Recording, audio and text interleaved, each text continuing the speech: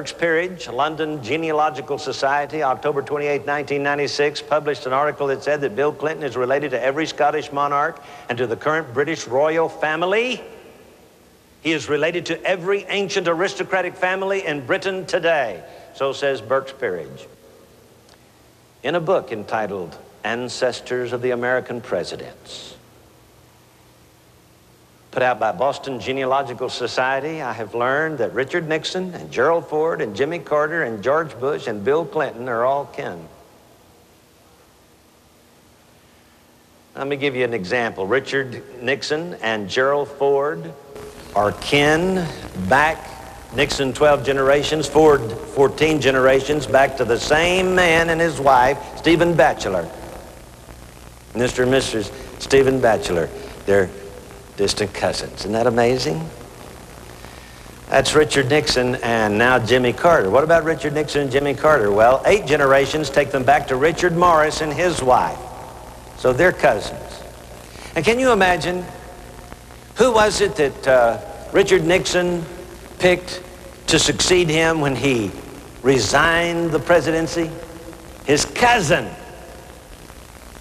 And then when the term of office was up and Jimmy Carter ran for president against Gerald Ford, surprise, surprise, cousins.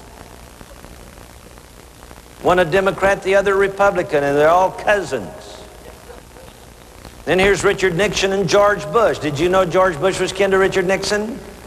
They both descended from Henry Travers and his wife Bridget. And there's the list right there, right out of the pages of that book put out by the Boston Genealogical Society. And then there's George Bush and Gerald Ford.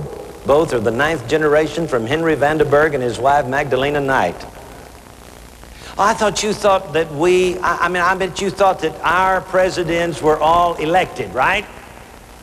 I got news for you folks. There's somebody in control. And for all the Republicans that are here today, I want you to know that George Bush Jr. is going to run for president, whether you like it or not.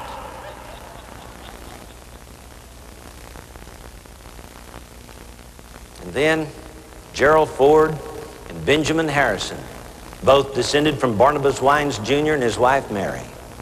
The interesting and I think the important thing about this is, so did Bill Clinton. Goes right back to Benjamin Harrison. So you see, they're all kith and kin.